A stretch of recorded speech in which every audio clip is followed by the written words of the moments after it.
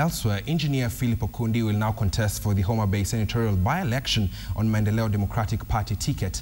Okundi says he resigned from the Orange Democratic Party due to what he referred to as shambolic nominations. Okundi, who has already been handed a nomination certificate by the party, called on residents of Homa Bay County to conduct peaceful elections and free to elect a leader of their choice to the Senate.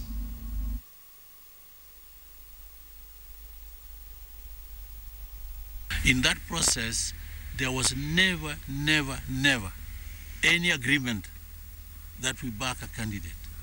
We also did not say that whatever the candidate the board chooses, we shall back that candidate. I think that was not there. But what I think angered all of us, in fact, all of us who went there, most of them have decided to go and contest because the process was not level playing.